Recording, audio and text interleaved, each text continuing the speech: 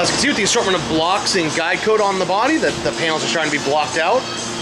We did a video earlier on the front fender lip, and as you can see just how nice and crisp it came out.